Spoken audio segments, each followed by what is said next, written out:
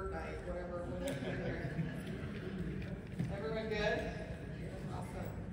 Well, thanks for coming. I know the session topic, and if you've been to InfoComm before, I have presented this topic before, but this year we're going to add a new flavor to it, highlighted in pink, AI. Has anybody heard of AI lately? Right? So it's nice to meet you all. My name is Jodie Penrod. I am from Marshall University. I'm the Chief Information Officer at Marshall. I've been in that position a little over a year and a half. Prior to my role at Marshall, I was the Senior Director of Technology for a multi-campus medical school.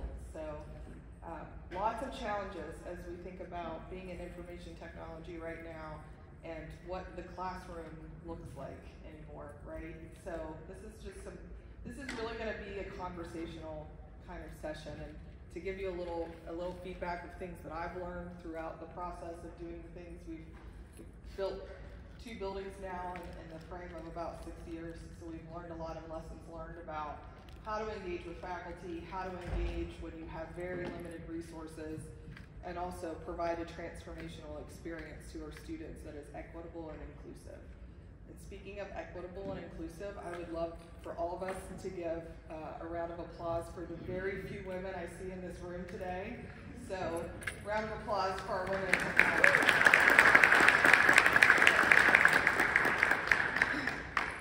So I'm glad to see your faces out there. I wish I could see more. So let's keep moving forward in that direction. And this is, I'm a very down-to-earth speaker, so please feel free to ask questions. We have a very fun catch box that I'm looking forward to trying out here today. So see how my arm's working. I will tell you that if I sort of start squinting at you, I just had eye surgery a few weeks ago, so lights in Vegas is a little much for me right now. So anyways, if I start squinting at you, that's the reason why. So our session topics, we're going to talk a little bit about equitable learning space design, enhancing our student experience, and faculty engagement and hybrid learning. So I'm going to give you a little bit of a story. I love this topic. I love learning space design. I don't understand why we're still not offering our courses in a hybrid format. Is anybody in that sort of stage at your, like, where everybody was doing it when it was COVID, and now we're sort of back to reality and people just seem to be very ho-hum about offering things in a hybrid format? And I see if you're like that, if your institution is like that, raise your hand. Now, is there anyone in here that's full force, we're doing hybrid, it's all working great? Just one person, maybe 2 or 3 here. That's great to know, because I will tell you that I've had a hard time getting people, and it's not that we don't have the technology in place to do it. We have the technology in place to do it. It's just getting people to do it. So we're going to have a little bit of conversation around that today. And then just talk about it, how do we engage people? How do we get people to understand that there is an enhanced student experience? And it's not just designing for people that have some sort of impairment or disability. It is universal design, means that we're designing for everybody. It makes it better. I mean, I'm 42 years old. Does anybody else in the room watch movies on closed caption anymore? I mean, I do it all the time. Don't be afraid to do that. So these are the types of things. It makes me a better learner whenever I'm able to read and listen. So I think that these are things that we should start talking about, right? Like, it doesn't have to be just for a specific audience. It's for everybody. It makes the experience better for everyone. Okay, has anybody heard of Sal Khan or this book called Brave New Words? Has anybody heard of Sal Khan? Conmigo, Khan Academy? If not, I highly suggest that you start researching Sal Khan. Brave New Words is basically about how AI is going to revolutionize higher education. So if we're not talking about it yet, you will be having this conversation at your institution within the next 3 to 6 months. So Sal Khan, Bill Gates, the entrepreneurs in the private sector are basically saying, like, higher education needs to change. How do we change it? And so a lot of what you're going to hear in the next few months is about how AI is going to completely change the way that we provide education to our students. And a lot of that is going to go in the way of personalized learning, adapting to individual pace and style, identifying strengths and areas for improvement, and offering tailored support and feedback. So basically what Sal Khan is saying in this book is that we are going to move to a flipped classroom model. So who here, I mean, does everyone understand what flipped classroom is at this point? I assume yes. But if you don't know what flipped classroom is, it's basically a pedagogical method where instead of having your class and your lecture in the classroom environment, the students will do work previous to class. And then when you get to class, you do a much more discussion-based class.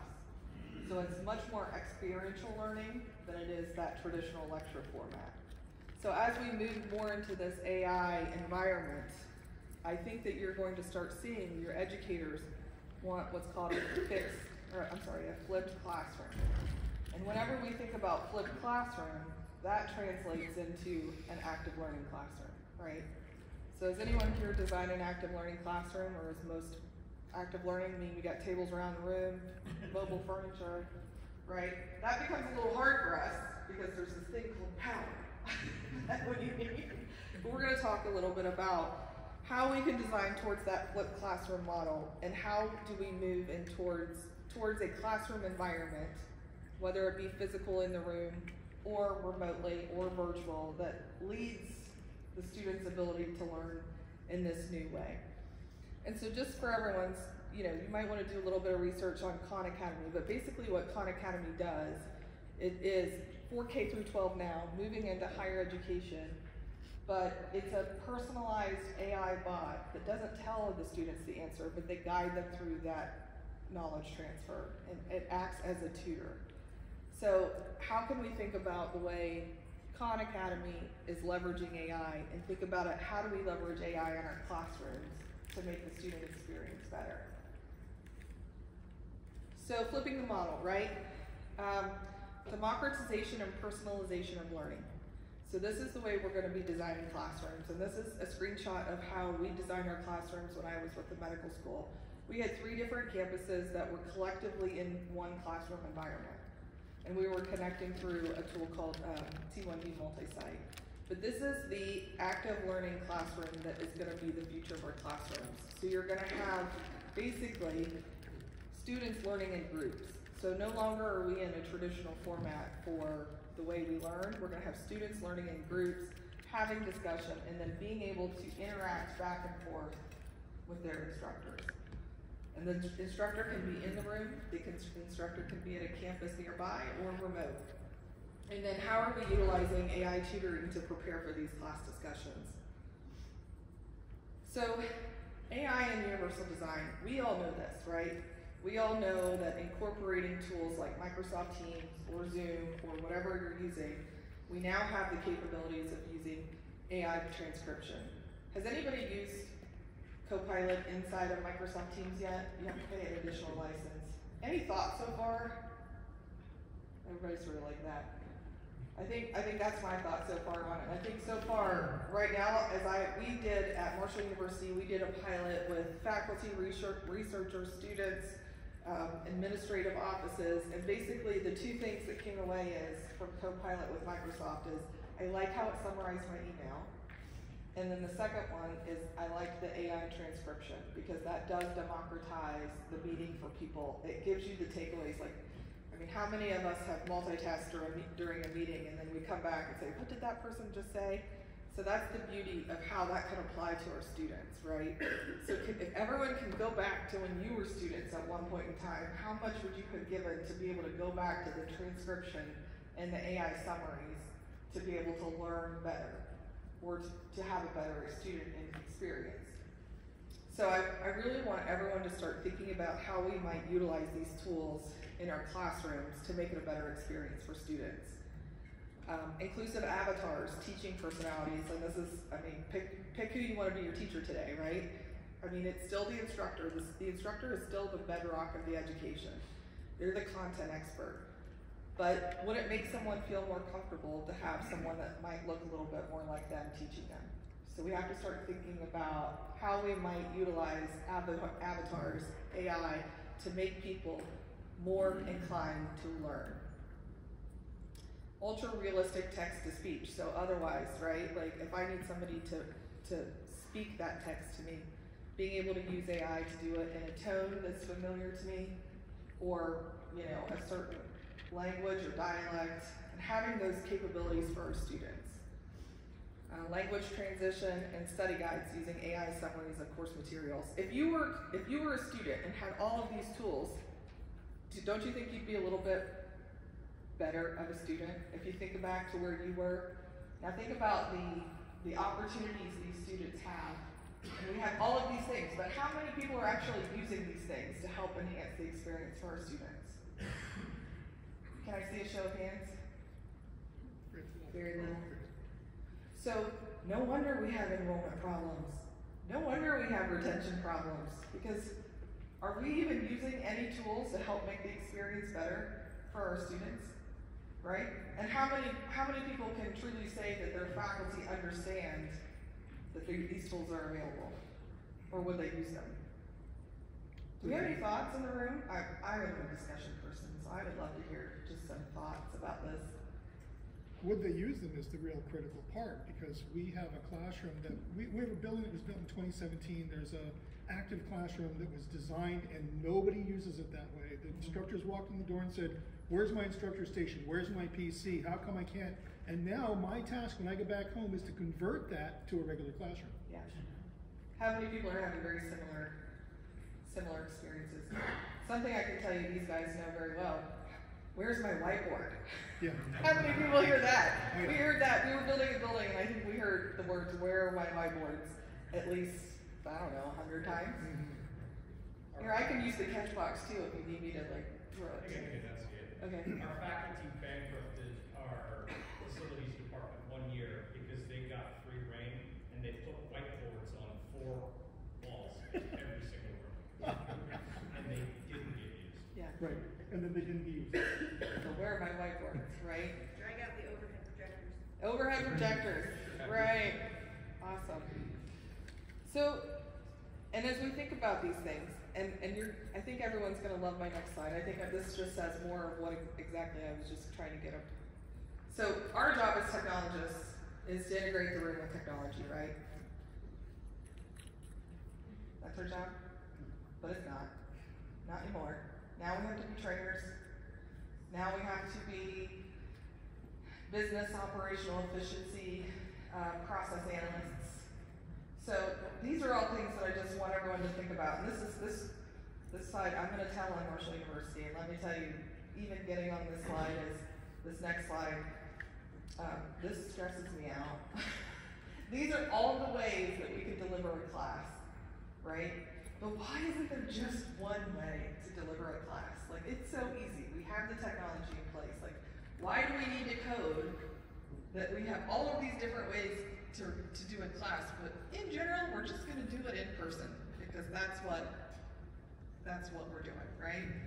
So that's what we need to do better of as technologists, is to how do we communicate all of these things that we can do for our students and bring technology to the table when we're having these conversations with faculty, in order to say, we only need to have one. And we can do it all of these which ways, but we need your buy-in from an administrative standpoint and a faculty standpoint to get us there, right? So, keeping pace with technology, and you know, I have a lot of thoughts about this because I, about a year ago, finished my dissertation on this, and this is what I did it in, right? So lack of adoption in hybrid and high flex course design. So in order for a mixed modality strategy to work, you basically have to have your course design, you have to have teaching best practices, you have to have the infrastructure, and then you also have to have the technology.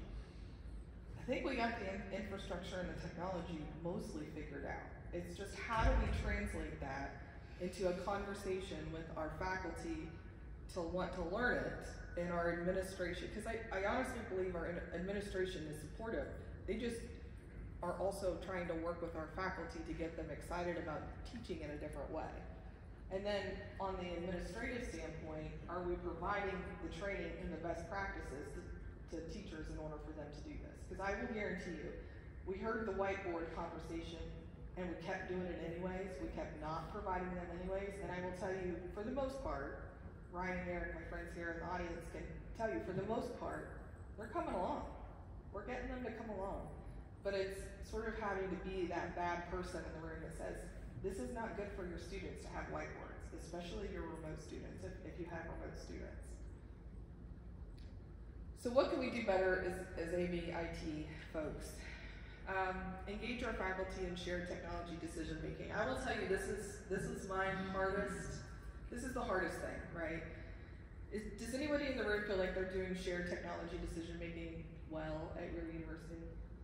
I'm gonna pick on you because I want to hear all the things you're doing at some point because you keep raising your hand. What is doing it well when it's the same thing same conversation? Yeah. Unless it's a specialized department like medicine, school of medicine or something. But what is doing it well? What is doing it well, right? And that's a really good question. I guess my answer to that is do you feel like that shared technology decision making is being like, do you feel like a partnership there, or do you feel like it's them telling you what to do, or you telling them what to do? Just thinking at our institution, it is more of a conversation that we bring to the table to figure out what do you want to achieve in this work, figure out ways to do it. And we also connect them with curriculum design people, so they can start thinking about what do they need to change on the pedagogy side to take advantage of the learning spaces that we provide. So do you feel as a technologist that your role is to help tell them what they want before they know what they want? Help them to know what's possible and what's not possible. There you go. Good. Big. And I think I will tell you, that's what I struggle with, is because like we did the new building, it's also like, as an expert, I know I'm a technology person, however, I have done a lot of research in the way that you build your classrooms for the greatest student engagement, but then trying to tell somebody that is an academic, how to build your classroom, whenever you have yourself not taught before, it is a hard conversation. So how do we get there in a shared way, right? And then implementing a robust academic and classroom technology training program. That is something I think that we do not do well. I think that all of us in technology are putting out fires most of the day, that we are not being as proactive as we need to be. So that's something that, at Marshall University, that's something that we are going to be implementing, is a more robust, more proactive way that we can help train people. And a lot of times I hear, like, why should I build a room that has this much capability when they're only going to be using just a little bit? And my answer to that is we can always cater to the little bit, but I hate to tell somebody no that wants to use all of this too. And our students want us to use that because it's a better experience. And then pilot and prototyping, I think that that's always a good strategy before you move forward. That's certainly helped us kind of get people more in line with what we're doing and some of the things we're doing.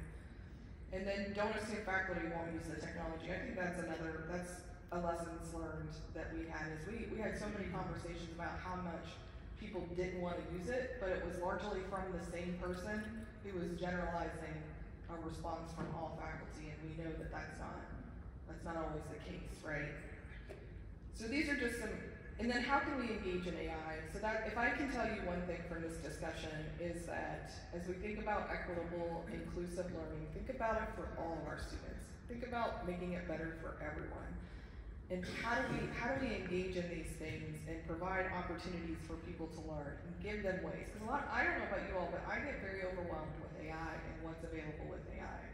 So I think it's really important that we give them ideas on how they might use it, and then let them run with it, right? So let them prototype things, let them pilot things. Doesn't mean that you're gonna have to scale it. I think sometimes as technologists we get very afraid that if I give somebody an inch, they're gonna take a mile. But I think there's a way that we can partner with everyone in order to get to that place. So I would just, like I said before, this I really wanted to be a discussion. Because largely what I'm feeling is that people don't want to have this hybrid conversation anymore. They want to go back to in-classroom, they want to talk about that, and they don't want to talk about, we know HighFlex is only going to work for course level. I'm sorry, it's very difficult to scale HighFlex. We tried this at Marshall University, we tried a pilot, and largely what happens is, in a HighFlex model, people will come to the first two classes and then go to the HighFlex online course, online asynchronous model by the time they're done. So they're not even showing up for any sort of class, they're just doing everything online. after a couple weeks. So I think it's very difficult to scale high flex, but I think it is very, very easy to scale hybrid. So what I would love to know is what lessons learned have you all been experienced? What are you trying to do to enable hybrid at your universities, and any lessons learned to share with the group? Anybody want to, let me get my catch box here, but does anybody want to start off? I think I always learn better when we actually talk during these sessions, so I'm gonna try to not get your head while I throw this thing. Ready? Oh, this is scary. Nice. There you go.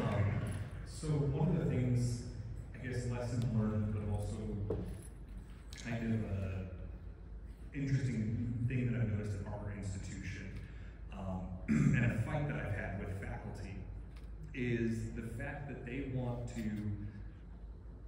don't want to go the hybrid route inside the classroom. But for all of their meetings and all of their things, they want hybrid every single option.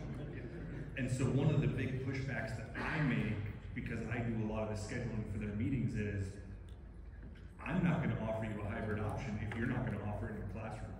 And I kind of hold it like hostage to them for their own meetings. I love that. And it's really, it's eye-opening to see them be like, well, but, and I'm like, so why don't you give it to your students?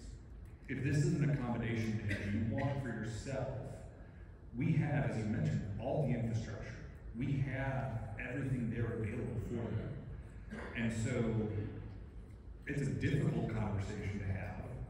And I know, that's something I've been trying to have more and more with the administration as well. But we need to have it with them and to say, like, you need to give this option. Do you feel like you get the, oh, or do you feel like you get the, well, like the excuse? I think both, right? Yes. The aha hits a lot of like our younger faculty that are just like, oh, I hadn't thought of it that way. And I feel like our older, more seasoned, I've been teaching off a chalkboard for 35 years, don't take my chalkboard away, people, because we have those. Yeah. I had one faculty member who yelled at me for removing a chalkboard and putting up a whiteboard. Feels so familiar.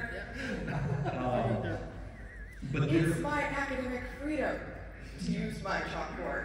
They're the ones that I feel like push back the most on that hybrid model, not realizing all the things they're missing. Yeah.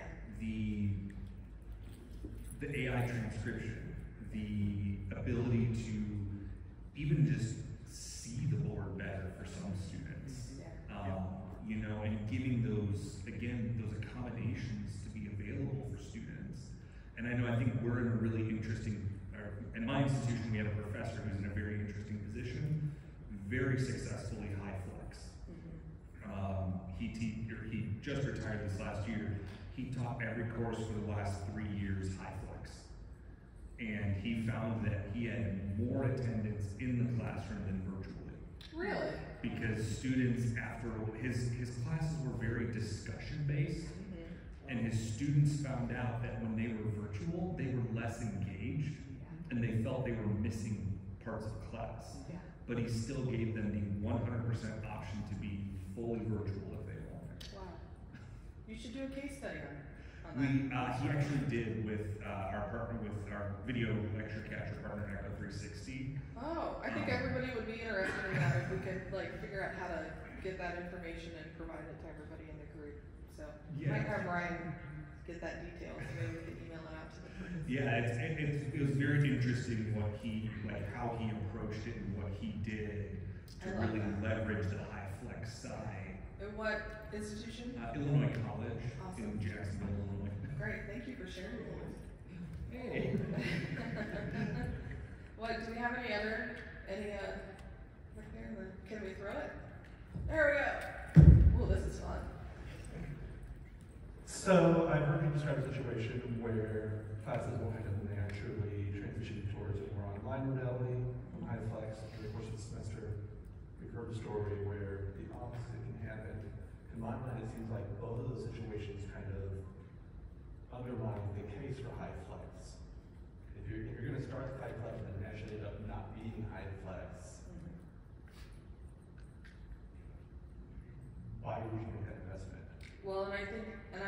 that's exactly sort of where I was going with it. It's like, if I'm a faculty member, right, this is my opinion. If I'm a faculty member, and if I have to prepare for a synchronous class, that's one way to prepare for a class.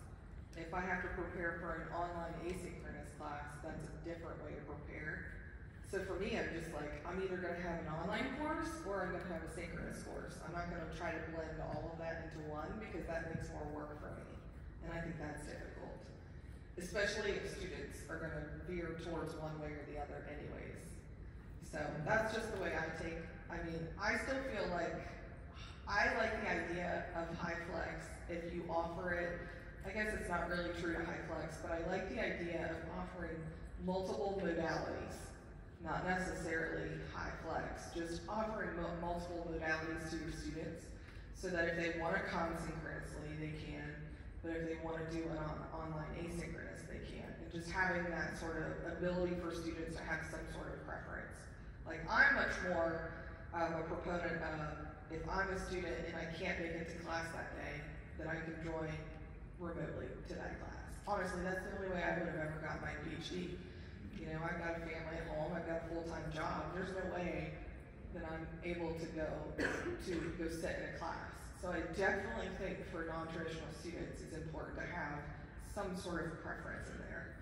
It may not be high flex, but at least have some sort of modality preference ability. I don't know if that answered your question, but at least that's an opinion about it. Go ahead. One of the things that I think that the lessons that I've been trying to teach to my institution is everybody's forgotten what it's like to teach in this methodology from the late 90s. We had two-way video conferencing. Our institution said, we're going to demolish the room because we're going to never do this ever again. They were only about 20 years off before they were declared wrong completely. We went through the pandemic with a declaration that there is no high flex that will be designed on this campus. 6 months later, construction project almost done, permits all expiring. What can we do to deploy high flex? And the biggest takeaway I have is there's a lot of spaces you can adapt. There's a lot of spaces you can't. And we wound up making some bad decisions adapting 200-seat auditoriums for it. And it works to an extent, but it doesn't work for a lot of the small group learning that's really required in these pedagogies. Yeah. That's a really good comment. And that's something that we're grappling with at Marshall University too, is we have 100 classrooms, which of the 100 do we invest in? But if you're gonna invest in all this technology, you have to have the faculty that sign up to allow for it, right? That's what I keep saying. It's just like, I'm not wasting money doing this until we have to have the money first, but that's a whole other, I think we all get that. But I'm not gonna put a bunch of money investing in these classrooms when we don't have the faculty that are ready and willing. Or is it one of those chicken and the egg syndromes where it's like, you will build it and they will come. So we're sort of trying a little bit of both. You know, we're not going all in yet, but we are making sure that when we have faculty that are interested in doing something different, that we can accommodate their needs. And that's sort of our strategy going forward. I'm going to put one more comment out there, and this is my personal opinion. My boss will probably disagree with me. Is your boss in the room? No. But I feel that our faculty at my institution are very mercenary and don't want to participate in pilot projects or anything else unless there's some compensation involved. I did not get a single dollar of CARES money during the pandemic. I think that gentleman right in front of you remembers it. So her college is kind of similar to what this gentleman was saying about the faculty and giving stipends for them and stuff. I think some of the lessons that we learned was that not all classrooms or classes require high flex. Right? So we've seen a lot of, for instance, general ed courses that may not be high flex, but the we've seen is like they have a lab component, like chemistry or physics or culinary or music. Those have been the ones that have been very successful, adopting, more open to getting high flex in the room. So it was almost like we had to work with our distance ed department to look at that data. They got a lot of data and working with the faculty for that, to get that data, and we were able to kind of decide, okay, for, you know, our paramedic class or nursing or things like that, let's get these rooms, you know, really modernized. And then the rest we didn't really look at so much because it's either you go fully online for things, or all on site. You know? And there were these other areas where we thought, okay, high flex would be a really good candidate. So we used the data for that. It took a while, it took about a year and a half to get that kind of feedback. Do we feel like we're missing, I would love just to hear what everyone else's thoughts are. Do we feel like we're missing, like, I feel like with faculty, if we have a hybrid option, that's that online synchronous option, faculty tend to say, well, we don't, just let me take a step back. We have our faculty senate, they will not allow participation over web conferencing. They allow you to join in that way. They don't allow you to participate that way, right? And the response that I get from them when I say, why do you not make this a meeting, a synchronous meeting where we can actually talk when we're online, is his response is that if this is not a priority for you to come to the space, I'm not enabling that for you. So how many of your faculty potentially think like that? Like just because the student isn't coming to the space, that they're too lazy to come to the space. And I think that's where I don't feel like we're spending enough time messaging to faculty to say, no, really, this is an accommodation for your students.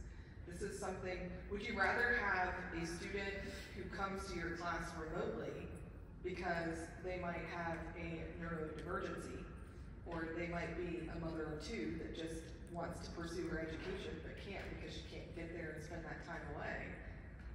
Is there, what is that conversation, right? And are we having that conversation instead of focusing on giving students preference, but at least being inclusive to the students that actually want to come? I see hands up back here. If we can throw that or pass that somehow.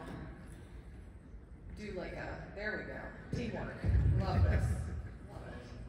I kind of like that. I like this catch box. This makes things fun a little bit. That was a backward lateral 15-yard penalty. There you go. We should make a game out of this at some point. I work in the AV media department at University of Kansas, and it's a medical center, medical school. And I think the teachers, they would never come out and say it, but I really think that as far as M1 and M2 classes go, they let the kids attend, over Zoom. So we have a lot of kids attending over Zoom all the time, and then just 10 or 15 kids coming to class. Nursing is another thing. They did that for a year, and they said no. They want the nursing students there in person, and you better have a darn good reason if you end up doing it on Zoom. And they would never come out and say it, but I think we think you're trying to get away with a thing. It's that parent-child relationship. It's okay, that looks like the method for you to kind of, put other things first instead of learning how to save someone's life or whatever.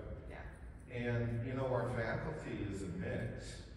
They're lots of females, lots of males, older, newer. But this is Kansas, and I'm not putting the area down, but I really do think there's a conservative kind of thinking as far as advancing education. And we can't get the faculty to go along with anything. They're tired of jumping through technological hoops. They're tired of learning how to perform. They just want to get up and teach. Go ahead. Okay. Little room. Pass it off over there. There you go. Oh, good catch. I'm having fun with this. Yeah, going off what you just said about faculty not wanting to learn new things, we installed the Zoom room programs on our touch panels so that faculty would easily be able to just punch in the meeting ID and the passcode and then join the meeting. And we spent a lot of money on those systems and nobody used it. They would all just prefer to use their own laptop and hook up to the Zoom from there. Really? And yeah, so basically wasted a bunch of money on trying to create an easier solution for them, but nobody really wanted to use this new solution. And you know what? Everything we're talking about in this room is nobody wants to use it because of themselves.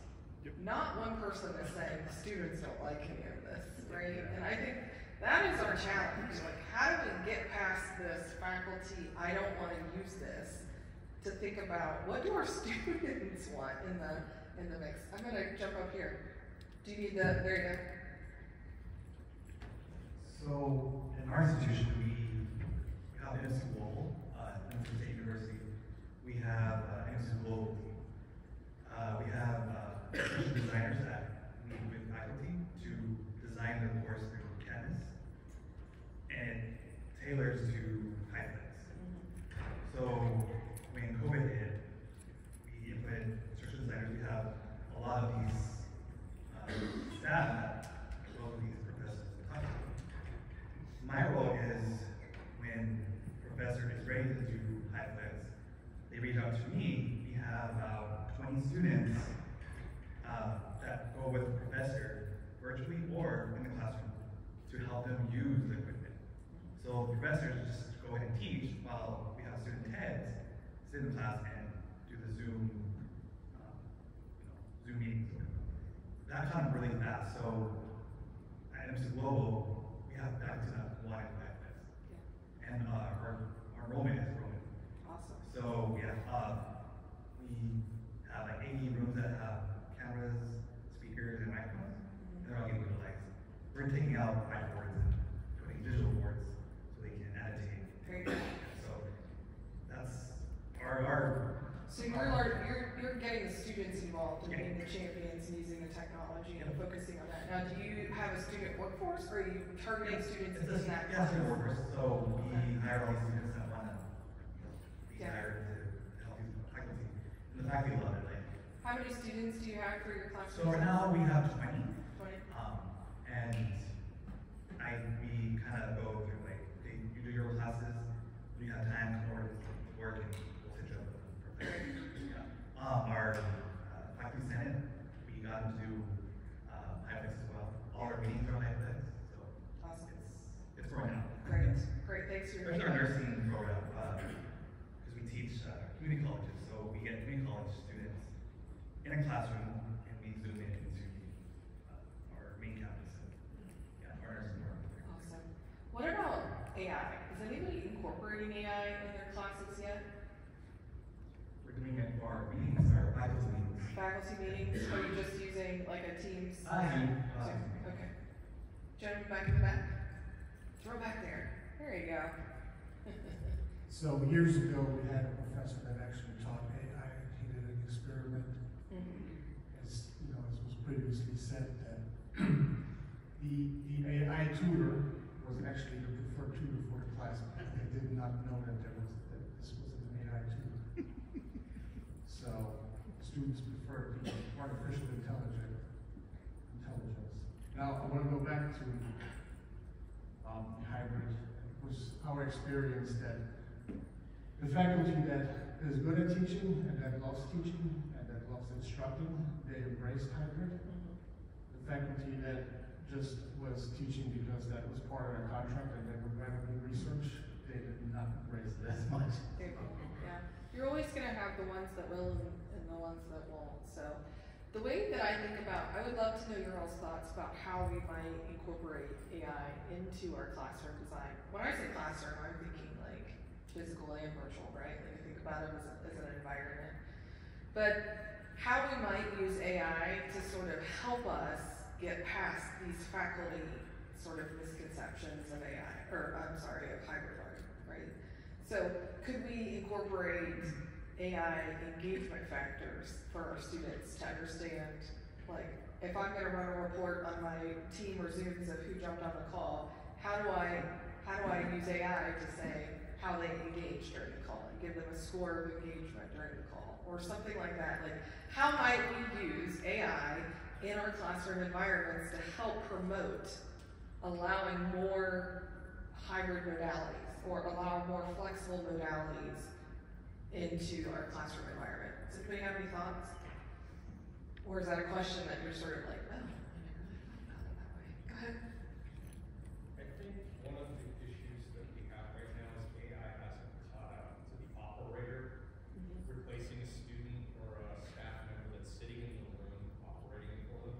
Because I think the complexity or the newness of this all to a lot of instructors is daunting and keeps people from wanting to do it, or the people who do want to do it poorly.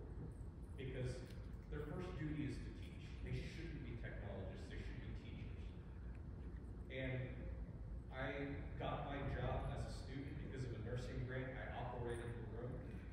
And that's something that I've been trying to convince my institution of is, I don't care how we do it. We want to be effective at doing it. Until the machine can take care of itself, we need somebody to run it.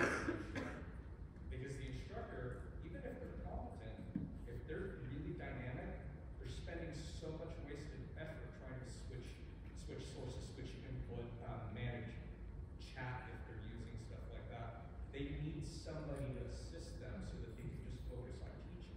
Yeah. Good point. Any other thoughts up here? Can we go? Watch your heads. No open drinks when you're using the catch box. I was just going to call back to, I think, the point you made earlier, where utilizing like the AI transcription, the AI services around meeting minutes and meeting notes is one of the big things that I've really been teaching my faculty in regards to classes as well. And I have a very unique situation that I am an alum of the college I work at, and I actually had many of the faculty as faculty. Right. And so I like to speak to them from a personal level, saying that now as an adult, I like to think if I had that available to me, I would have used those resources. I would have gone back and watched the video recordings of the classes, read the transcriptions, read the summaries to help me better understand what was going on. And because these services, especially with so many vendors these days, these AI services are being included. You know, I know many of the services we use, they're like, we're not upcharging you because we're adding AI. You know, like it's part of your package. I know Microsoft Copilot's completely different. That's different. Google Gemini and all those things. They're like, yeah, we're going to charge you for this. Yeah. But I feel like, you know, there are other sources, especially a lot of the LMSs that are really starting to implement AI within their infrastructure. They want it to be used, and they're showing us as the technologists how they're beneficial. And I find it very, you know, highlighting my core faculty that I know are excited about it and know are going to use it, get them even more excited about it, because then what we're finding is they're also taking it to their fellow faculty. They're doing workshops from their perspective. Yeah. And it's not me coming in as the non-educator, because I know that's just how they look at me. Yeah. I'm just a technologist. I don't know how to teach a class. I've never taught a class in my life. And I fully admit that to them. But you were a student. I was, and I try to approach it from that side too. Yeah. And the last point like that I like to really harp on with the faculty is that our students are already there. They are already using these resources, whether you want to like it or not. Right. They are utilizing AI, they are utilizing the technologies, they know what to do, and they know what they want. Right. So we have to meet them there. We can't fall behind because that's just doing a disservice to them. And they're just gonna look at us, in our particular case, you know, they're gonna look at us and say, oh, you're a 200-year-old institution and you have to like it. Yeah. You're not acting like a 21st century institution. So I think you said that you did, but how many of you in here use pilots with certain faculty members to try to get them to sort of do your use case and then you can explore? Like you said, get a pilot with one, have one try it, and then they start having a conversation, and then you get more on board that way too. I think that's a really great way. I feel like we don't do that enough. Like we have to do that more in order to get people more engaged with what's going on. I think with virtual reality, in Yeah. virtual reality classes. Right. That's a great way. I want to ask this gentleman in the back. He was doing a lot of, we do all of this already. We're so good at it. I need to hear what your thoughts are because I would love to hear the strategies that you all are doing. Do we have the catch? Like, can we get, let's, oh, good throw. To start, so I work for a medical school. We're all either distance ed or hybrid. So there's that. But mainly what we're working on integrating right now is the AI. And I'd say a third of our faculty are interested in trying it in some way. Our biggest hurdle is HIPAA compliance and vetting data security of those large language models through our ISO. So our adoption is very, very, very small because of those restrictions. And if we had access to them, I'm relatively sure we would be deploying them in as many different ways as possible. So are these AI tools that you're not necessarily contracted with, that people want to use but can't from an information security perspective? Yeah. Copilot, for example. We're seeing a lot of Otter AI in a lot of our meetings, things like that. And then I think that's a whole other conversation from a student perspective, because then you get faculty that don't want students using Otter AI or Teams AI because they feel like that's infringing on their copyright of their material in the class. So how do we bring all of this together into a conversation where it's like leveraging the technology and letting faculty understand or guiding them to some sort of comfort level to allow, because AI is not going away, and these students need to learn how to incorporate AI into their learning. So how do we bridge that gap? Does anybody have any ideas? I think, and you probably came to this session thinking I was going to give you a great idea. But I think it just, go ahead. We actually do have a small list of we have a list of tools that we consider approved for our students to use. Because they're not, assuming they're not actively engaged in research or HIPAA, then they can use these tools, and we have a list of them that's constantly evolving and changing based on the needs. And I think that goes back to the conversation about making sure you do your pilots. Because if you don't do that, you will never get started. And you can't be at a place where you don't get started with some of this stuff. You at least have to get to that point. So I think the moral of the story is today is that, you know, as we think about AI, incorporating it into your classroom environment, please keep moving. Even though people want to keep telling you to not go there or they don't need that technology, we need to keep thinking about what our students need and what's going to make a better experience for our students. So keep going, keep pushing the barriers with your faculty, with yourselves. It's really easy to get discouraged as technologists. And is there anything that anybody's watching right now? Like, is there anything that anyone feels like it's the up and coming thing for hybrid, high flex classroom learning that we want to share with everyone? We're looking at hologram. Hologram. Okay, that's great. Are you for your medical schools? No, or just for anything? We are partnering with Cisco to beta test holograms. Okay. We're getting faculty on board on it. It's They're way too early for it. Beam them in, Scotty. Is that what you're working on? Yeah. I love that. Yeah, I was just mentioning in our class, we have pilots going on with faculty that have recordings of our classrooms, taking all the transcripts and putting it into a chat bot. There you go. Which then gives them for access to students to ask questions, that kind of stuff. Awesome. Very cool. Anybody else have anything? Up here in the front? Watch your head, close your drinks. Oh! We're testing this thing out. so, right? Why did I spend all that money on ceiling mics? So at our institution, I mean, you know, hybrid is a thing for sure, but you can't put all your eggs in that basket. So we're really trying to target specific classrooms, right? Because you're gonna spend a lot of money to equip that classroom properly. So one of the things we have been looking at, and I'm really interested to see what happens this year, is systems that can auto-track and auto-switch cameras. So you are creating a better experience for those students that are on the remote end. So it's exciting because, you know, to do it, obviously you can have a production team in the classroom, or like you said, having a student operate the system, or a faculty, a staff member, a TA, or whatever operate the system. There's challenges with that because, you know, it costs money to have people on the clock doing jobs. So I'm really interested to see if that AI technology can get to the point where you have a production level hybrid experience that's just out there. There you go. Gentleman right side. So we, I'm at a small university in North Carolina, part of the UNC system, right? And when you say the UNC part of it, you would think like, oh Lord, it's gonna be all great, right? So I'm at a small university, less than 10,000 students, and what you're talking about was a plan that I did 7 years ago. I'm up on my 8th year now. I was the guy who ran the students who produced who went around to all the classrooms and produced these classrooms, right?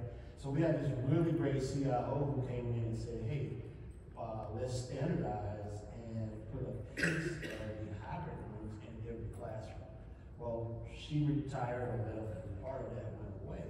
But the part that we did keep went really well, and I found out that I went too small, right? So I gave them a piece of it, but not all of it.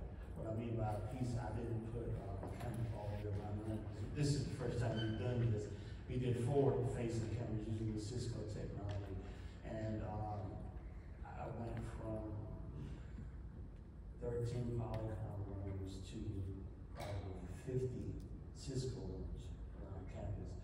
And now, since, and I hate to get into vendors, but to me, that is a better experience in the classroom because a lot of these software has AI already built in to that stuff, and it has really worked really well for me. So now I'm at the point of 7 years, it's time for a refresh. And where do I go from here? You know what I'm saying? So we're not rich, but money is not the hot topic anymore because we can do what we want.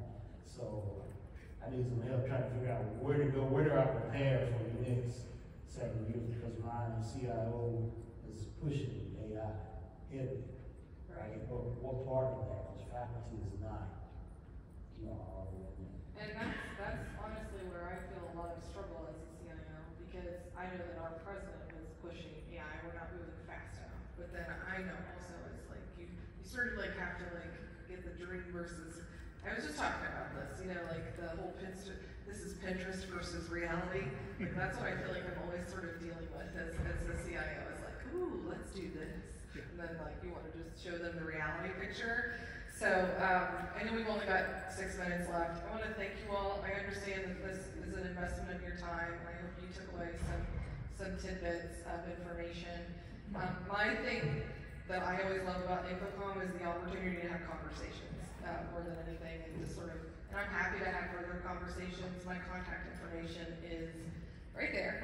So if anybody wants to chat or have further conversations, I'm always happy to do that. I have a lot of opinions about where we're going with AI and higher education, and all I can tell you is just start doing something.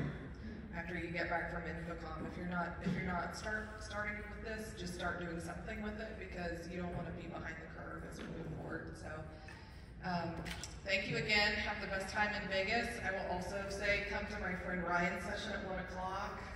He will tell you how to solve water problems with faculty. So he did all of our faculty training in our brand new classrooms that we just this past semester, right? Spring semester, we opened our building, went live with all new technology that didn't include one whiteboard. Wow. So he has a really great session. We'll probably be able to tell you lots more about that. But thank you all. Have the best time. And it was nice to spend my day with you. Thank you.